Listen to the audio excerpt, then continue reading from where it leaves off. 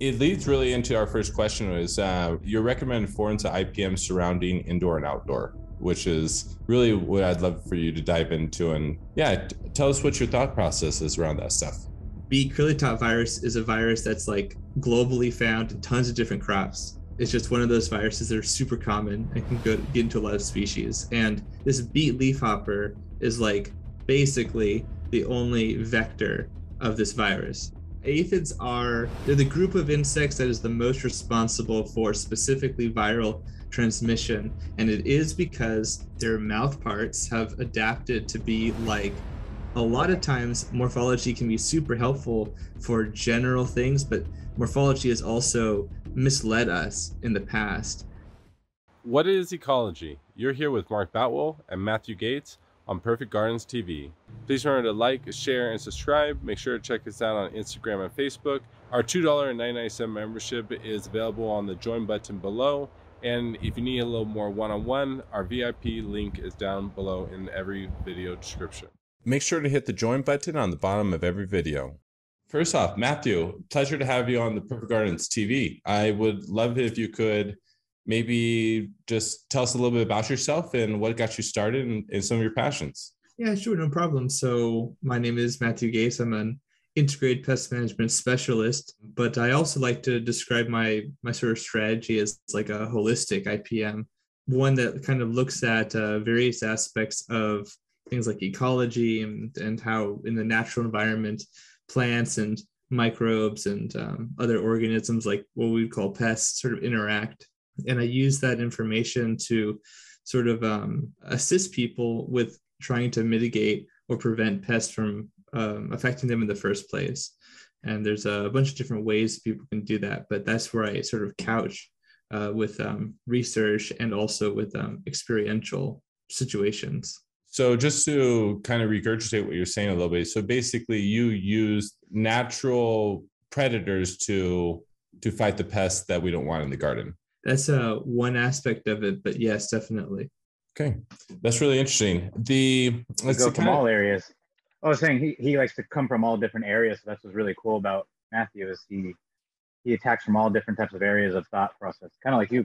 It leads really into our first question was your recommended foreign to IPM surrounding indoor and outdoor, which is really what I'd love for you to dive into. And yeah, tell us what your thought process is around that stuff. So like, for example, if you have, obviously if you're cultivating somewhere, you're cultivating in a place, right? Like, and so that location is going to have, various sort of biases that will change your experience, right? Like, for example, if you're growing in a place where you don't really have like a winter, or like a really cold winter, that's going to be very different. Pest dynamics are going to be different. Sort of the ambient level of various like insects or, pathogens, like when the seasons change and it becomes very wet, certain things become more likely that you're going to encounter them. Or if you grow near a place where there's a lot of traditional industrial agriculture, that's going to sort of, you're more likely to see certain kinds of pests, and especially ones that are common for the crops that you're growing next to, for example. So you look at all these different contexts about your place, whether you're growing commercially or in a home grow situation. This is, of course, very important. Things like what are the plants that are growing on your property? There are many situations where I've talked to people who they don't they have a pest like rice root aphids, for example, and they might not be aware of the fact that the rice root aphid doesn't just feed on like cannabis plants. It can feed on and does alternate between various kinds of hosts, like certain grasses and herbaceous plants, and also like tree-like plants, like prunus species, like nectarines and almonds and things like that, and that family, that sort of genus of trees. And lo and behold, they happen to be near an orchard, or they happen to be, there's a lot of like rye grass and wheat and rice, or some sort of wild plant that's just a weed that's just growing near their property. And even though they clean out their whole cultivation space, they keep getting reinfested because it's right outside their door. So just things like this can be like incredible game changers, even though they're actually kind of sort of a basic thing. But like when you know that ecology, it just allows you to make a much more wise decision and it gives you informed consent about how are you going to attack your problem. As you were talking, one thing kind of just pops into mind, and I'm like infantile as I listen to you a little bit, but whenever I notice that, let's say we're 5-6 weeks into flowering, and out here in Colorado, we always get one snow in September, right before October, right? And right when we get that one snow, even if and I'm doing outdoor greenhouse, even though I put shade cloth and a plastic over to protect it from this one snow that will come in, drop below, and then evaporate away literally within a day or two, whiteflies always come 3 days later or after that. And that's kind of like, as in my mind, as you say, ecology, is that kind of like what you're describing as you're forecasting certain types of pests to follow specific type of environmental events as well? Absolutely. Okay. I gave one example right there with the whiteflies is something I observed. Is there other bugs that, I don't want to say it was specific with whiteflies, but is there other bugs that seem to follow around weather events that you've noticed in your area and other areas specifically for outdoor growth? Yeah, absolutely. Like, for example, I often hear people exclaim that people have been growing for like 5 years, 10 years, 15, 20 years. Cannabis aphid was a big one, and rice root aphid to a degree as well, that I've heard a lot of people say that they never had to deal with any of that. Now, there could be a bunch of different reasons for that. Maybe they were using some insecticidal products that they can't or don't use anymore because they're quite toxic and systemic in the tissue.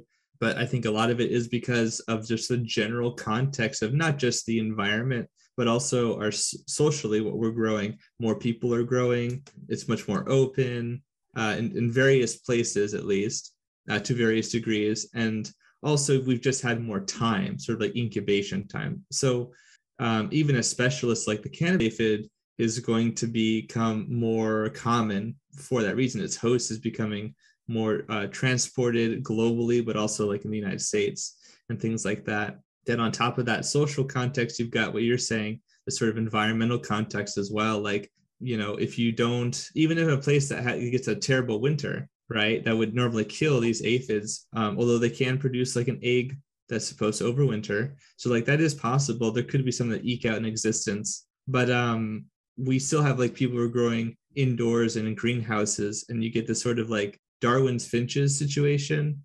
where they kind of are able to exist in these little islands that allow them, that just insulate them from the weather, just like us in our homes. And so that's going to also have a strong impact where perhaps you wouldn't have had that before. When people, they can have like a little breeding hub almost. Exactly, right. And it's kind of like a safe haven. Okay. And like, for example, a lot of fungi, I feel like a lot of fungal pathogens become much more common, also oomycetes for that matter, when it's like wintry or autumnal, when you get like a lot of the rains in certain parts of the world. Like I live in Southern California, so maybe I'm biased because I find those weather patterns really cool because we never get them. I rarely get to experience it, perhaps that's why. But it's true, like I have a massive appreciation for like even just a little bit up north, the Pacific Northwest, is a lot more there's a lot more cool stuff going on, like diverse. Yeah, exactly. So I think there's definitely a big role to play in what environment you're growing. I know people who grow out in the desert, in the high desert, so they get a lot of insects at night. There's a lot of cool desert insects going around doing stuff, other arthropods, but they also kind of have a lot of just scraggy kind of like, not really like voluptuous leaves and lush lettuce being grown in the middle in the mountainous desert. But so in some ways they don't get the same pests, and that's been a real big boon for them, if that makes sense. Having Arizona outside is hard. Oh, sorry. No, I was going to say, and another good thing to keep in mind is, like you're saying, through the legalization, through more and more states, this is going to cause more and more people to share clones, be more comfortable sharing clones. And just, the transportation of clones alone. I've heard so many people, I got a clone off my buddy, and then their tents in their basement are now infected. So, through the legalization and the normalization of cannabis, I would expect to see a lot more of this stuff to come through. So we need to be conscious of where we're getting our products, our clones, where we're sourcing our soils and stuff to keep in mind, because it's probably just starting to get amped up, is how I view it. In a lot of ways, that is the horror stories. Yeah, definitely. Oh, yeah.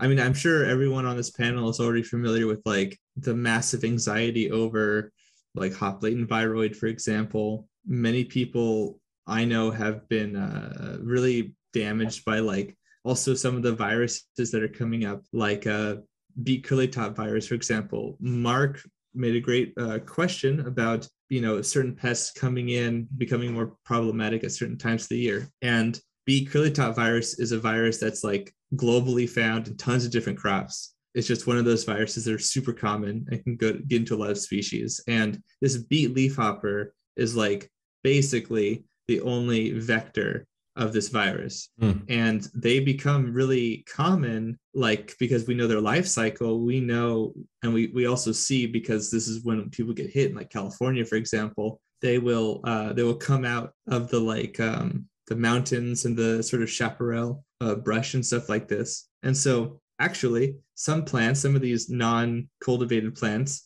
they can have the beet curly top virus and they have no symptoms. They're not affected. It's there in the plant, but they have no problem. And so if you're a cultivator and you're even just relying on these curly top symptoms to like be like, okay, that's a weed plant that has it, let me cull it so that it doesn't come and infect my plants. Well, it doesn't matter, because you won't be able to see every single plant that has it. Meanwhile, the new generation of the leafhopper comes down, drinks the phloem sap, takes up the virus, which could be any number of strains, which have sort of different various intensities as well for different species too. So there's that factor on top of it. Like a code. Just to double check this on my own knowledge base, because again, this is me just researching. I find a problem, I research it, try to provide an adequate answer to a solution. So when you're talking about the vectors, to my understanding, the aphid is the only one that can do a vector because it punctures it with its needle. Are we talking the disease or the virus we're talking about right now? Are we talking about the aphid transferring that, or is it another bug that transfers that virus? Beetle, I believe. No, so you're close. I mean, that's true. So aphids are definitely the one of the most. They're the group of insects that is the most responsible for specifically viral transmission, and it is because their mouth parts have adapted to be like incredibly precise. They penetrate through the skin of the plant, and then they have this like tongue essentially that moves through the individual cells and is looking for the phloem sap, the sieve elements. And so that's where it basically, and then what happens is it just lets that stuff go in. The pressure differential is so great for such a small thing that it just shunts right into its body. Yeah.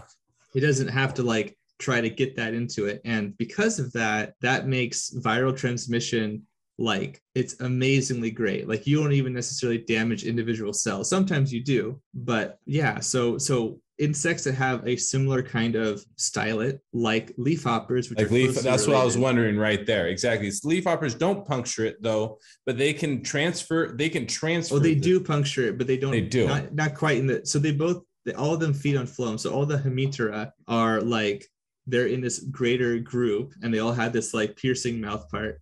And aphids are part of a group called like the Aphidoidea or the Sternaryncha.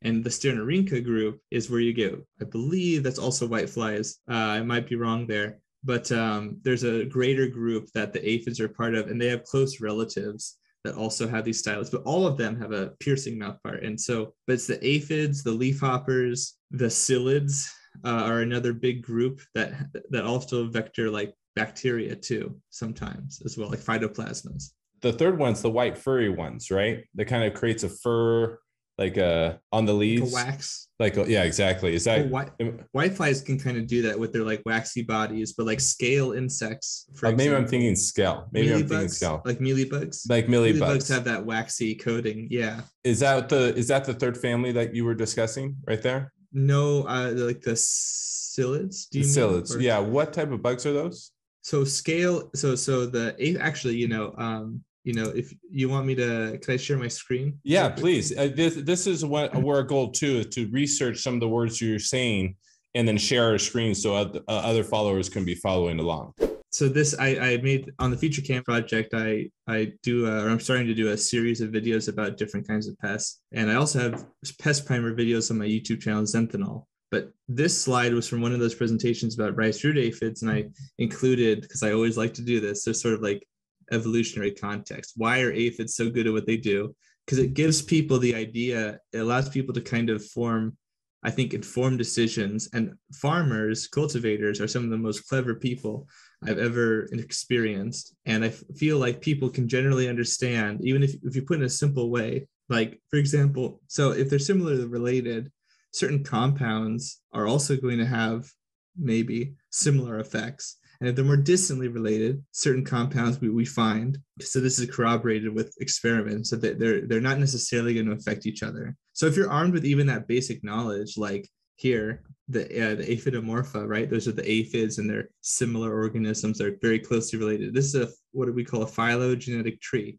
It shows an ancestry of different groups. And so when you categorize them because they're closely related genetically, it just opens you up to like knowing, well, okay, I can see that, like, if you were trying to see, will this virus or this pathogen, is it more likely or less likely that this other organism, can take it up or have similar physiological reactions to like a biocontrol that you're trying to use? This might help you out because usually those genes are conserved, like immune system genes and stuff. So anyways, I'm getting in the weeds, but basically the coccids. It's 100% fine. Please continue. This is very interesting. Okay, cool. I appreciate it. So these coccids, the Coccidomorpha, those are scale insects, but like that's a common term, scale insect, right? And in that group, that greater group, you've got armored scales and you've got soft scales, what we call armored and soft scales. And I don't have that here delineated, but basically mealybugs are in the, I think it's the soft scale group. And so they're a special kind of soft scale. And anyways, so you can see that they kind of branch off earlier, but they are in a close, they're very close. They're more closely related than, like, for example, these guys over here in this other branch. So you've got the Elyderomorpha, which are the whiteflies that you talked about earlier, and the psyllids, the Psyllodia. So the psyllids and the whiteflies, they aren't super closely related because you have this branch back here, but they are more closely related to each other, you could say, than the scale insects and the aphids are, for example. Does it go by like the build of their exoskeleton?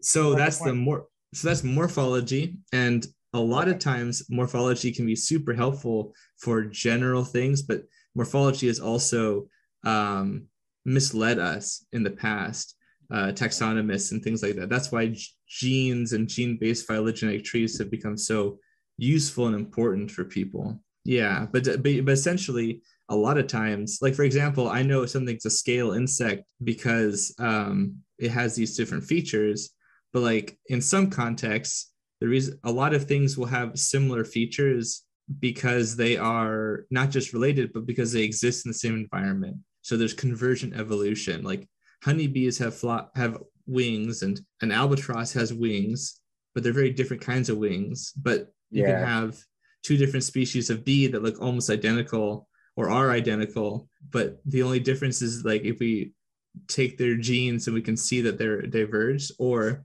sometimes it's like behavioral things that you aren't able to see it visually.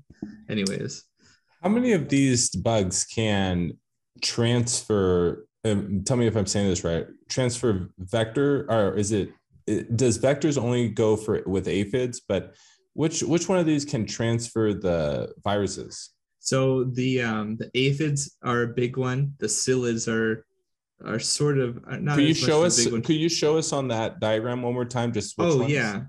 So basically, these aphids, the aphid group, and the psyllids are a big vector for like bacteria, like phytoplasmas and things. I remember seeing viruses. Their thing. I remember they have a horn that they on their butt, right? They stab, or how do they pierce the cell wall to transfer the bottom one? The psyllids have a mouth part too. It's a mouth part. Yeah. Okay. But yeah, so the aphids are a big one, and then the leafhoppers they're over here. They're in the phagoromorphs. They're in the they're in a totally different group. So they've branched way earlier. They're in the Ororhyncha or something like that. So the Sternarhyncha, the Sternarhyncha and the Aurhyncha, or I think I'm forgetting a symbol or a syllable there. But basically, those two prefixes refer to the position of the mouth part on the head, I believe. So like rhynchus, like rhinoceros, that's like the nose, right? So anyways, cool. Yeah, so that's just Latin. Yeah, but you don't have to know that to know, what you're looking at here. It's still it's the fun thing about education is once you start learning and you enjoy it, all of it somewhat becomes interesting.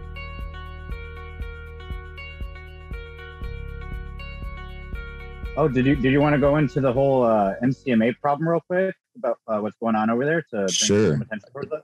So in the state of Michigan, right now, the current legislation that they're trying to push, it would make it very restrictive on home grow rights. It would reduce home grow rights, especially for caregivers, and it's going to restrict access to even patients.